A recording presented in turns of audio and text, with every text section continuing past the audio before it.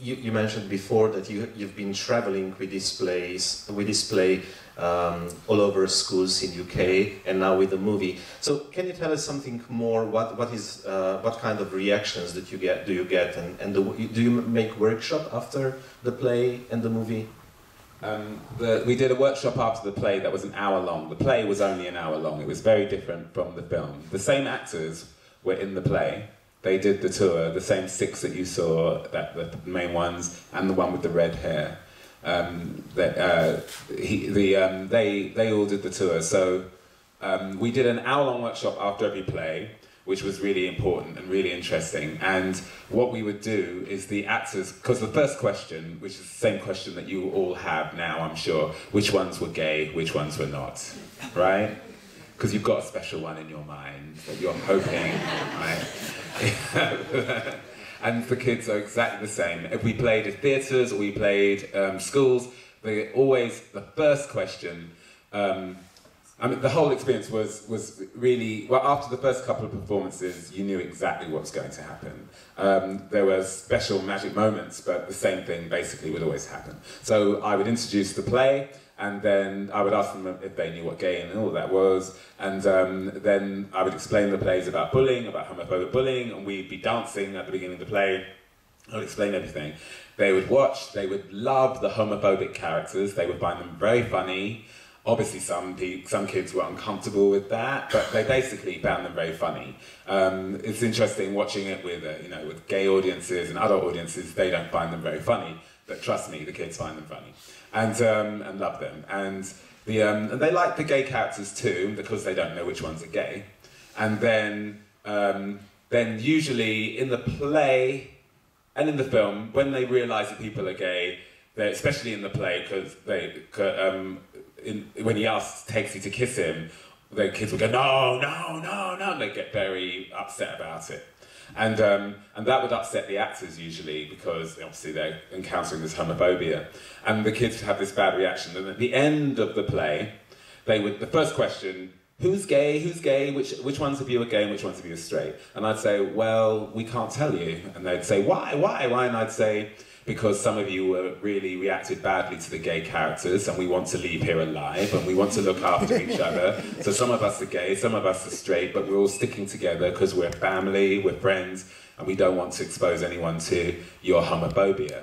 And no, you're safe. No, we don't feel safe. Look at the way you behaved. And the kids in this school, some of the kids in this room are gay and they are not safe with you. So, do you know anyone who's gay? And some hands would go up. And except for one city called Brighton in England, where all the hands went up, they all knew someone who was gay. And so Brighton's the place to be. But otherwise, maybe 2, 3, 4 hands would go up. Some teachers would put their hands up. And I'd say, well, every hand should be up. Every single one of you knows someone who's gay. But they can't tell you, because they can't trust you, because of the way you respond. They can't tell you. And I would explain that you are the weather, you are the landscape that other people live in, and you decide whether this landscape is brutal, whether this weather is kind, or whether the sun is going to shine, or whether it's going to be cold. You decide that. And right now, you've made a cold landscape, and we have to stay protected. And they would be really shocked, and they didn't ever think of that. And so then they'd spend the rest of the hour being really nice to us so that we'd tell them if we were gay or not. And then the cast would decide at the end if they would come out to them or tell them what they would speak to them. And then sometimes in the workshop, there would be an argument. The actors would stay in character. They wouldn't be themselves. They could only be in the character. So the kids would still say, are you gay? And we'd say, you're asking the character, so only the character can answer. And then they would push Ryan to say that he was gay, and then eventually he would I didn't rehearse it so they could do what they wanted, the actors could do what they wanted. And then the actor would say he would turn to Isaac and say, okay man, I'm gay, I'm going to just tell you. And Isaac would go, what? Go crazy and leave. And he'd slam the door, gone. The kids would go, where's he gone? And I'd say, I don't know, he's never done that before. And which is the only lie I ever told. And so I don't know where he's gone. I need someone to go and get him while we carry on with the workshop. And then I would choose the most homophobic kid, which is you now. I would say, could you please go and get him for me? And then they would go and look for him. He'd disappear into the school. They'd go and look for him. They'd explain to him, look, he's your friend. You've got to stick with your friend. You've got to. And so he would wait until they persuaded him to come back in. He would say, what am I going to say? And they would give him a speech to say. He would come in, interrupt the workshop and say, look, I'm freaked out by you're gay, but you're my friend and I want to try and stick with you and see what we can do. And then all the rest of the school would cheer them. And it was amazing to see kids who'd got all their pride out of being homophobic finally get it out of being the other person. It was an incredible thing to see.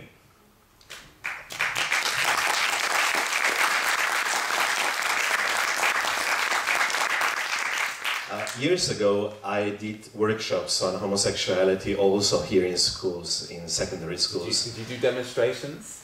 What kind of demonstrations? Homosexual ones. No, I wanted to say that it's cold here. I'm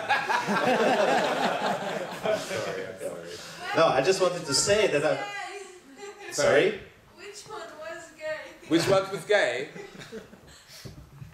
Not me. At the end, we'll answer this question at the end. But you have to be nice, right?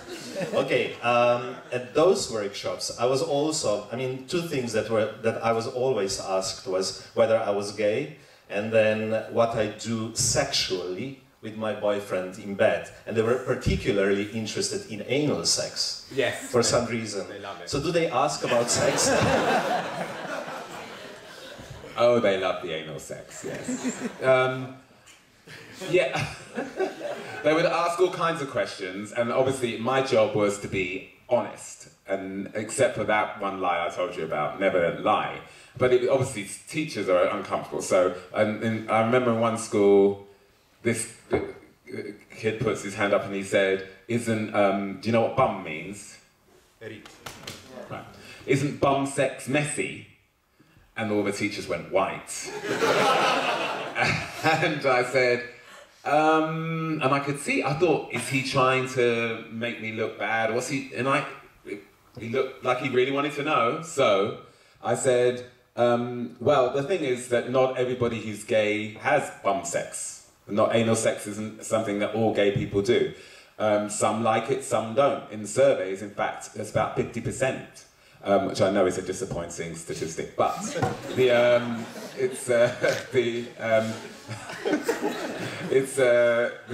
they don't all. So if someone's gay, they may never try it, but at least 50% of heterosexuals try bum sex. So it doesn't have to be. You don't have to be gay to try it. But the thing is, if you ever are persuaded to or fancy trying bum sex later, then it should be fine. Don't feel ashamed about it. It's just sex. But there shouldn't be any mess because you should be wearing a condom and the condom should go in the bin with the mess.